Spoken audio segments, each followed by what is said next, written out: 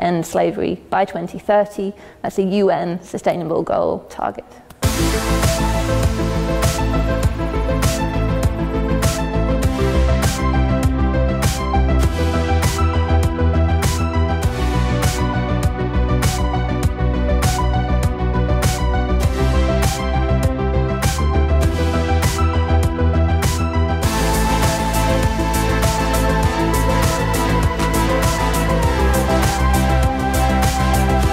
The brick kilns feature in an area that we call the brick belt, and that's 1.5 million square kilometres.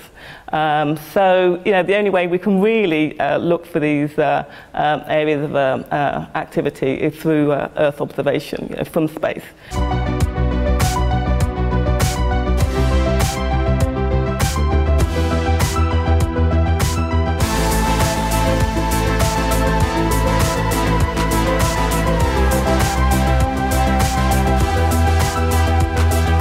One person will log on and they will be presented with an image like this. They will click on a brick kiln on the image and log it before they go on to the next image and find even more.